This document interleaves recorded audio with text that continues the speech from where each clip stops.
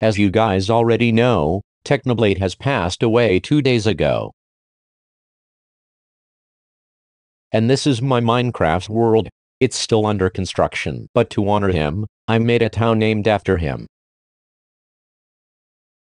It's still in development, but we promise it will be done soon. Currently, the only things there are is the water tower and the Technoblade Memorial.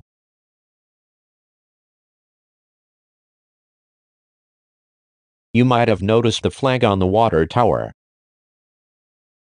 Well, the flag is there. That was the worst explanation I ever made. I didn't know what to say, so you can scream at me in the comments. Should I change the flag? Let me know in the comments.